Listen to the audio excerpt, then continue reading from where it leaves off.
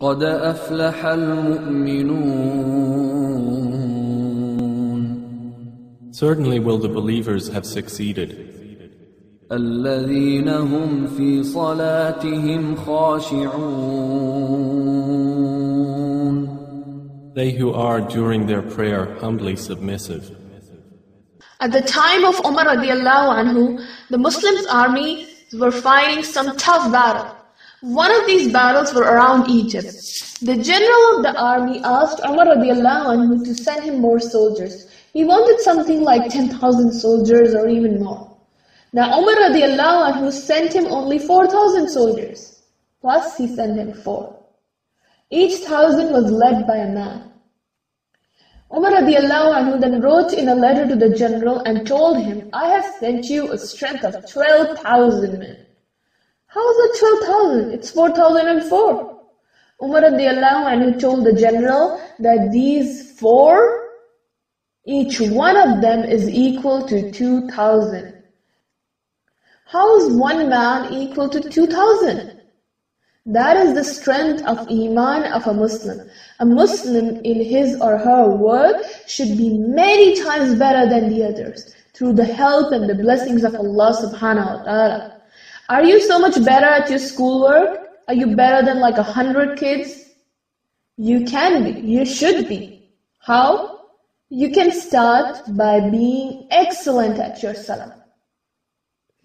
If your salah is excellent, you have the help of Allah all day long with you. You will be more successful and more blessed than you ever imagined. The power of a Muslim comes from standing in salah humbly. Prophet Muhammad sallallahu alaihi wasallam said, salah washes away our sin like a bath cleans us. Can you imagine what will happen to a person who doesn't take a bath for a whole year? They will be stinky and diseased, right? Same way, a person who doesn't pray, the sins keep damaging them because they're never getting clean, they're never getting forgiven. So they keep getting stuck to them on all the damaging effects of the sins they keep seeing in their life, in themselves. So they can never be the best they can be. Now tell me, if you're praying 5 times a day, you are going to have so many blessings of Allah subhanahu wa ta'ala. You are going to be like better than hundreds of others. So if you are that successful, aren't you going to help a lot of other people?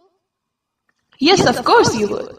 You would do wonderful things to help the orphans, build masjids, help the hungry, help the ummah. I am sure you would, inshallah. But if you don't pray, you will never be the best you can be. You will never have the success you could have had if you had prayed. Which means you will never be able to help all those people you could have helped.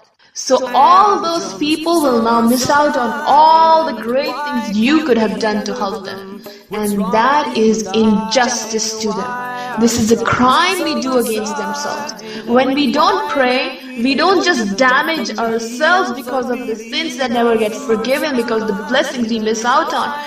We do injustice. We damage the entire Muslim Ummah.